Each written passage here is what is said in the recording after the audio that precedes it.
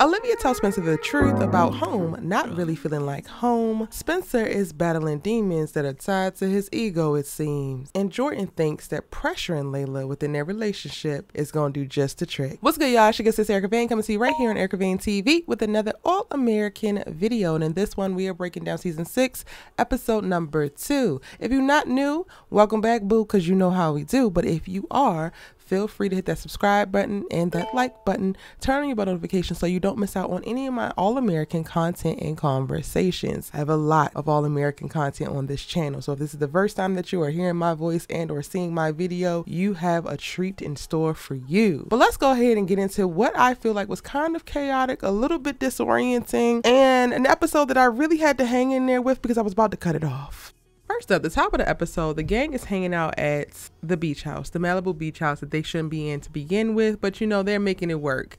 And a huge part of the storyline, specifically, I guess I would say the C story in this episode, is Jamie, Asher, and their baby, and them trying to find a place of their own, trying to find their footing and not relying too heavily on their community. And the first scene kind of sets the stage for us to go into this, but I'm not even paying attention to Jamie, Asher, and the baby who they're getting ready to put to bed once we open up in this episode. I'm paying attention to them talking about Jordan, who is basically a groomzilla, but not really, like a groomzilla in the making, because he's hyper focused on this wedding, which is 2 years out. He wants venues, he wants swatches, he wants to pick wedding bands, he wants to nail down all the damn details, and he's serious about it. And Layla, not really so much. And you're probably like, Erica, well, what's wrong with that? You know, sometimes people go through hyperfixation. They might put a little extra energy, a little bit of extra effort into something, maybe because they're distracting themselves from something else, because you know Jordan got a lot of that he dealing with internally. So he could just be projecting, you know, projecting onto this wedding, trying to make it all of his hopes and his dreams, because he don't really have nothing to look forward to right now. We're gonna get back to that. What was off-putting to me is that in this moment where Layla was getting very much so uncomfortable with how Jordan was hyper-fixating on their wedding and pointing out the fact that she is not showing up for the things that he would like her to show up for, she has this startled help me look, gives this non-verbal communication across the room, and then they immediately cut over to who? Spencer and Olivia. Spencer's holding Olivia. Olivia's looking off, and Spencer is looking directly, what? Back at Layla. And I just really struggled with that, y'all. I talked about this a lot on the live, and some of y'all were just like, no, Erica, you know, not too much, and you just seeing things, girl. I'm gonna stand on business. I don't think I was actually seeing things, and this is not me saying, oh, they're trying to make Spela a thing, or they're about to spin the block. I'm not saying that at all. What I am saying, though, is that I was very uncomfortable with Layla looking for comfort in Spencer when they haven't even given us the decency of them actually having a real conversation. Because while Spencer and Olivia did some shady to Layla, I do think that their relationship was actually salvageable in a real way. But unfortunately, the series has really just kind of glossed over it and just left us to kind of assume that they're okay and back on friendly terms. And for Layla to have this moment and to have her best friend, quote unquote, Olivia across, and to have Asher there, right? Have Coop, have Patience there, but to be looking for help in Spencer. And I get it, because Spencer has a close relationship with Jordan, or they're supposed to be bros or whatever. Maybe that's also part of it. It still just felt so wrong and so disingenuous, because we have not actually seen Layla and Spencer interact to a place where we would actually believe, or at least I could actually believe, that this would actually ring true. Like at this point, I think that Layla's going along to get along, and she's not kicking up any dust, and she wants Olivia to be happy, and she is perfectly fine with this Olivia relationship, cool. But I do not believe that there's not any thoughts in her mind in reference to how she was done by these people. So y'all not gonna have me believe that she's looking across the damn room at Spencer like, help me please, because Jordan is tripping, and Spencer's returning to, oh, I don't know what to do, I'm trying to help you, but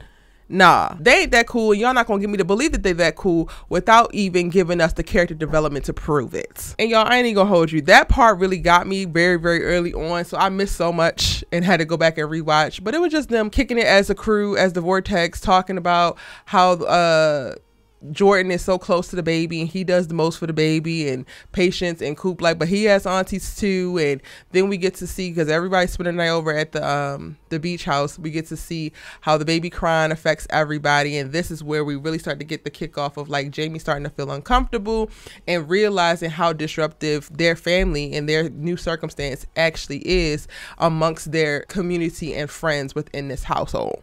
Now, I'm going to stick with this and just talk about their storyline, because by the end of the episode, I was way more bought in than I was at the top of the episode. And I appreciate Jamie specifically because she did not let Asher run in this episode, and she's not allowing her responsibilities and her relationship and any of the things that come with it to fall on her friends and their community. While they have benefited a lot from a ton of support and from everybody rallying around them and the baby, now she's starting to feel like, I don't know if I can actually do this without people, because we've always had people. And I thought that was a very real conversation to have. And I loved her wanting to step out there and not ask for help in certain moments just to see if they could do it and to help reinforce that. This prompts Asher to really think about all that's happening, all of the help that he's accepting. I think it puts Asher in a really brilliant position to not be so much of a taker, because historically his character has very much so been a taker. And probably if Jamie didn't say anything, he would have no problem with allowing Mrs. Baker to continue to babysit all willy-nilly, allowing Jordan to live vicariously in fatherhood by way of his baby and everything else that was happening. However, when Jamie pointed it out,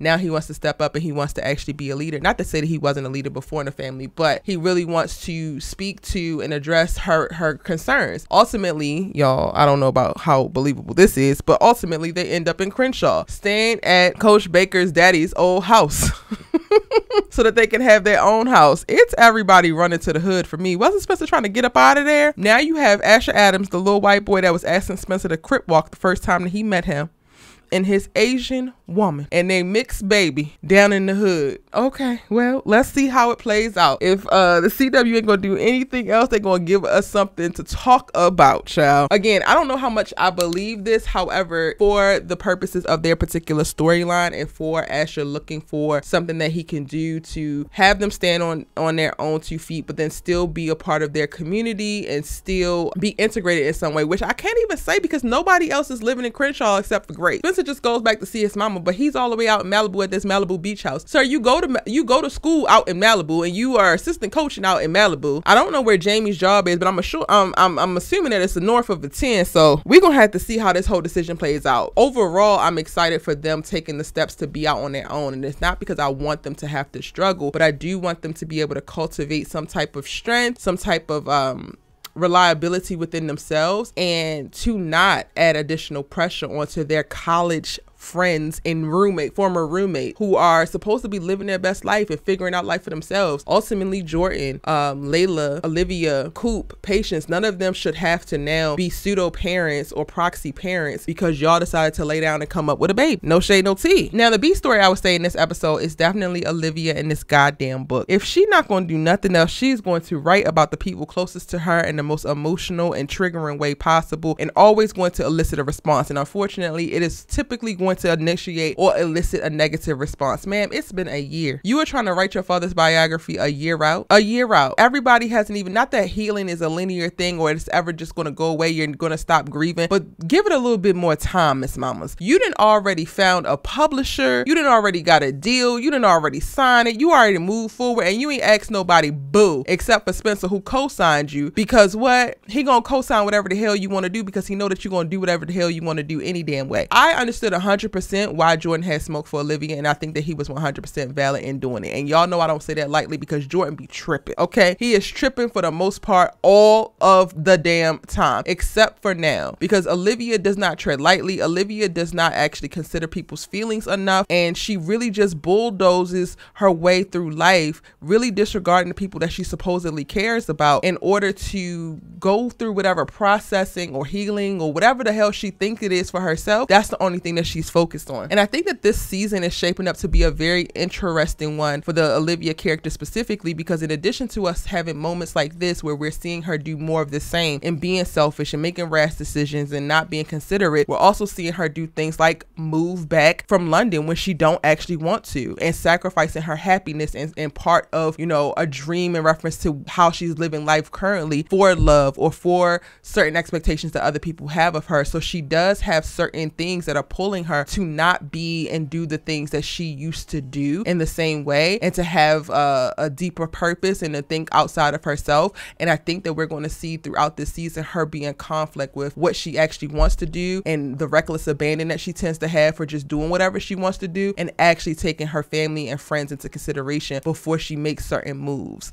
And I'm excited to see that specifically, because I think that that's a very real conflict that people experience, especially when you're, early 20s and coming of age, specifically in college and maybe even grad school. It's really hard navigating life and trying to figure out who you are, especially if who you are or who you are becoming is so very different than who people told you that you were supposed to be and who people expect you to be. But back to Jordan and Olivia, because they do have a little bit of conflict going back and forth when she initially tries to introduce this concept to him and then get him to help her break it to their mama. And it's like, ma'am, I ain't say you was gonna do all that. I just said, okay, it's something I could consider, and you just bulldozing ahead.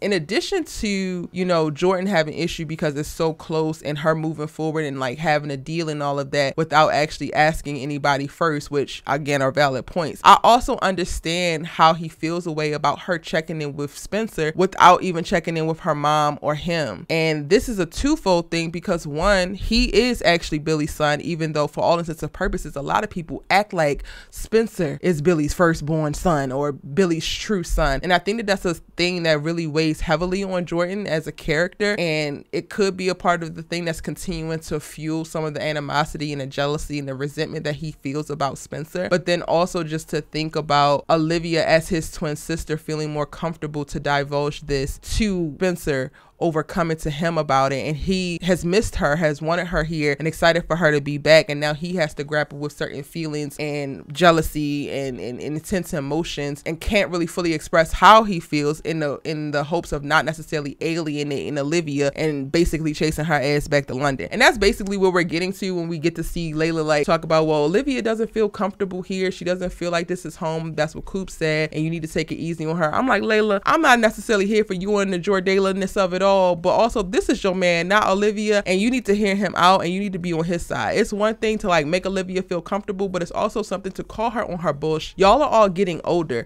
Y'all should all start to realize patterns and behaviors, especially when they're unhealthy within one another, and be able to speak to that. And this is the stuff that really helps unravel the idea that Olivia and Layla are best friends, because the fact that I feel like they cannot actually speak truth to power to one another tells me that they're not actually friends like they want us to believe that they are, because real friends can tell each other the damn truth. And Olivia was dead ass wrong for moving forward, securing a whole deal before actually confirming or even just running it by her mother and her brother, and then running it by Spencer and including Spencer also without communicating with them. It just added salt to the wound. Like, Olivia, you want to have a conversation with your mama and you want another second chance with Jordan to run the whole idea by them, but you want to have Spencer there because Spencer was important too. But also Spencer was not your daddy's son. You could have told Spencer after the fact. You could have looped Spencer after the fact, after you got your mother and your brother on board. I think that for Olivia to be a character that the audience, but also I think the writers try to hold in such high regard in reference to her communication and her emotional intelligence,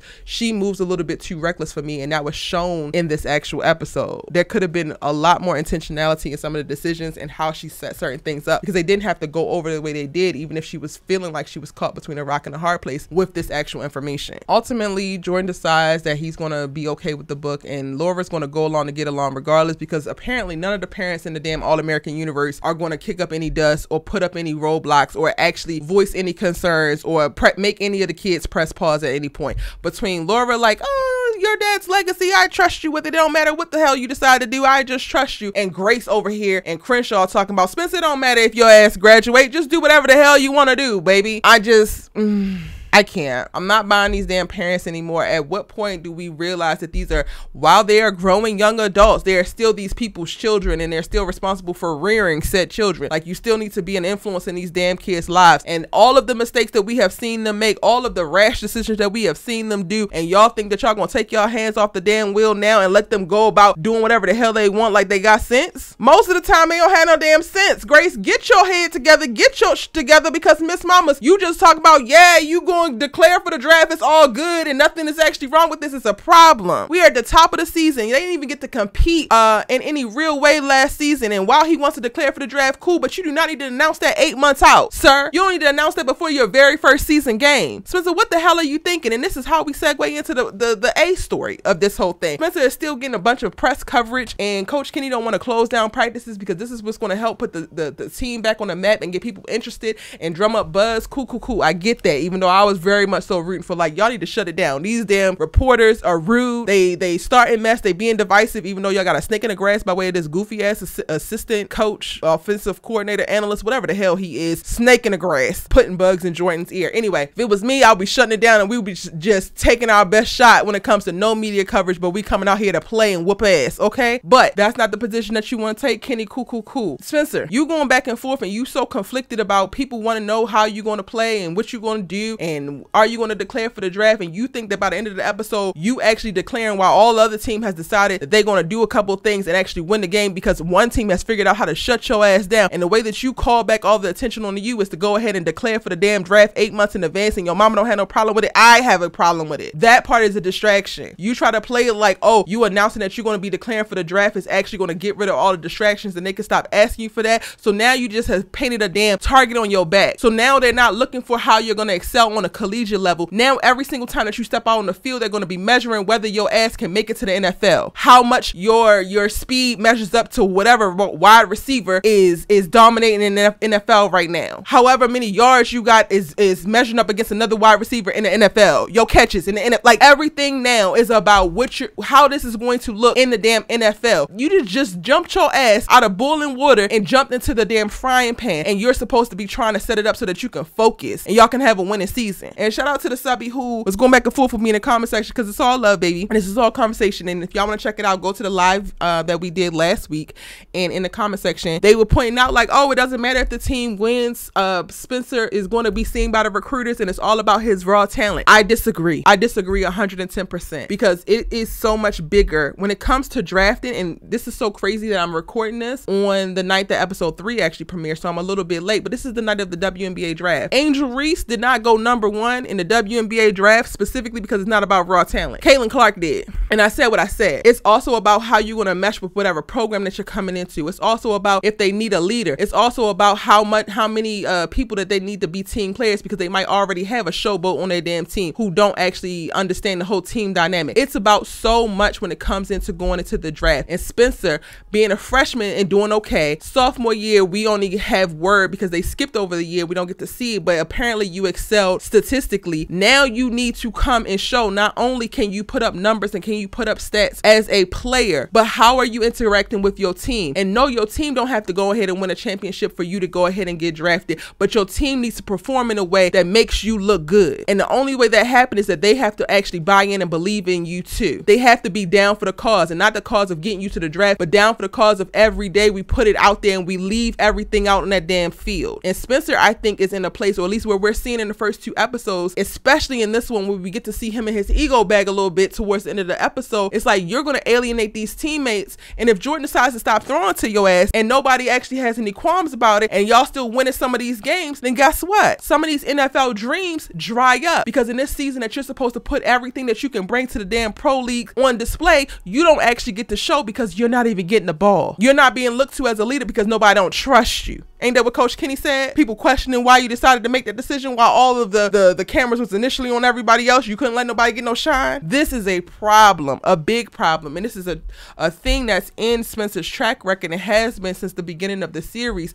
He takes things and makes them worse. He acts very impulsively. He acts very immaturely. He acts very emotionally. And then he has to suffer the consequences for those things. And while he is a character who is going to fess up and is going to stand in whatever comes from the decisions that he's making, which I do applaud him for, some of this he don't actually have to go through. And this, to me, outside of actual talent, also proves that your ass is not ready for the league. You can't even emotionally regulate at the first game of y'all season, the moment that the cameras are not facing onto you, and you believe for a second, because the second half of the game you ain't getting no damn throws. You cannot even emotionally regulate and stay stable enough to not draw additional attention to yourself. You are still so much in the survival and lack mindset that the moment that you think that things are not going the way that you need them to go or want them to go, you are going to make a very rash decision and make it worse for yourself. Spencer's ass is not ready, y'all. And I'm gonna double down on what I said in the live for the first episode, the premiere episode, of like, maybe he don't need to be declaring. Maybe he does not need to get drafted, and he needs to make it to his senior year, because there is developmental things that happen while you are in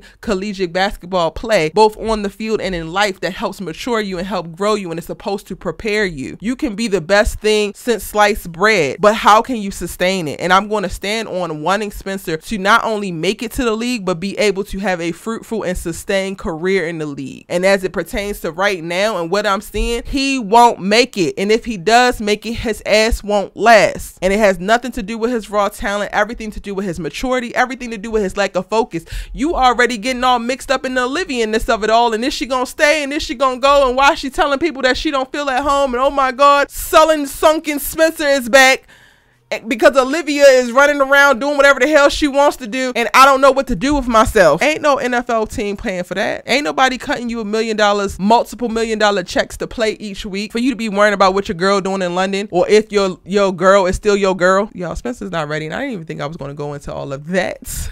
But those are my thoughts that came up since the live, as well as in rewatching the episode. Now, I am proud of Jordan and being able to take matters into his own hands, even though he's listening to the devious snake in the grass, because he was the reason that they were able to pull that win out. Again, like I mentioned earlier, the team that they were playing actually clocked it, and they clocked that Spencer was getting the ball all the time, and they at some point were able to stop him. And this just shows that the team has other things to offer, and this is the decisions that Jordan made is something that's going to put him on other people's radar and show that he is more than just Spencer's basic, sidekick. He's more than the man who throws to Spencer James, but he's the man who can make some plays happen. He's the man who can think on his feet. He's the man who is facing his fear of being under pressure, and not too much, because I still think he's doing this, but this is clearly what the coach wants to work on with him, as pointing this out, and that he can handle certain things under pressure. I'm going to need to see more, because I feel like Jordan folds like lawn chairs with pressure, and he also noted that in the first episode. He's like, oh, I'm jealous of Spencer, but you know what, I don't want that pressure. At least you know yourself, sir. And we get to see his first interactions with the little snake in the grass ass coach, and Coach Kenny has to have a moment with the snake in the grass ass coach, and I think that Kenny needs to stand a little bit firmer, because I think that he's a little comfortable and that he's the head coach, and he's been the head coach now for a year. This is going to be his second year. However, this man was brought in for a reason, and you should very much so feel threatened, and you're not behaving like you feel threatened. And not that I need you to lash out at this man, but I need you to do a better job of commanding and also insulating yourself so that he cannot make a move that you don't actually know about, and that your team knows to listen to you above all else. Now, with that said, he was actually right about utilizing Jordan in this damn game. However, his intentions is all wrong, so it's not we all wrong, we all right. Come on, throwback to season 1 of All-American. If you know, you know. Other than that, y'all, I think that's pretty much it. Ryan is going to help Patience with her confidence and self-defense, which I think is solid, like a little solid little, side story. Patience struggling with feeling comfortable and feeling safe. Like, that's very real after all that she's been through and what she's currently going through with the potential of Amico getting out. And I'm really enjoying seeing Layla's journey, how she's handling opening this new business, but still managing Patience and showing up for her. And I'm a little bit curious about her reluctance to jump into all of this stuff that Jordan has planned for their wedding. Like, girl, why are you dragging your feet? Y'all already have said that y'all are going to get married 2 years from now, but you feel very apprehensive. What's up with that? Now, by the end of the episode, she gives in and she helps decide what their wedding bands are going to be, because that's one of the things that Jordan had on his mind. However, throughout this episode, at the top of this episode, he's like, oh, you should move in with me. I should move in with you. And she's like, you know what? No, I want to wait until I get married. It's also giving you're not sure about him. And that's very fair, because at the end of the day, I'm gonna stand on this, especially right now, because he haven't given us any other additional information and or evidence to prove otherwise. Layla is out of Jordan's league. And I'm gonna end the video there, y'all. Let me know your thoughts in the comment section down below. I will be caught back up and then posted in real time, so these videos will not be late. I thank you so much for still watching. I appreciate y'all. Y'all are some real ones. Drop a comment. Let me know your thoughts on this episode, and I cannot wait to see you on Tuesdays at 6 p.m. Pacific Standard Time, 9 p.m. Eastern Standard Time for the All-American live after show happening right here on my channel. Go ahead and set the alert to let you know when the live actually starts, and we get to chop it up about new episodes of All-American again every Tuesday. It's your good sis you love to talk TV with, and I'm gonna see you either on live or my next video. Bye.